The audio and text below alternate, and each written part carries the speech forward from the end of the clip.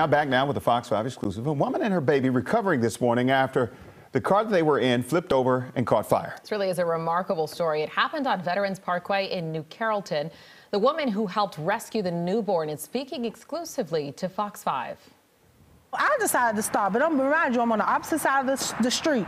I gets out, I runs over there, and I'm like, is anyone in the car? Anyone in the car? She's like, I need you to get me out of here, my baby, my baby.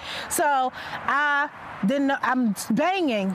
Remind you, she had a little tent on her car, so I couldn't get the window busted. So I went over there, got a real big brick, and I bust the window. I was able to get the baby out. The baby was, pronouncing, doing good. That woman tells Fox 5 other passersby ran over to help get the baby's mother out of the driver's seat. She was taken to the hospital with serious injuries. Her child was evaluated and cleared on scene, thankfully. She was quick thinking, my goodness. Yeah, it's amazing that in that moment that you would have that much forethought to, all right, first of all, I can't break the window and go grab a brick. I mean, it's happening so fast and lives are on the line. So good for her. Hope the mom's okay. Glad to hear the newborn is. Right. All right.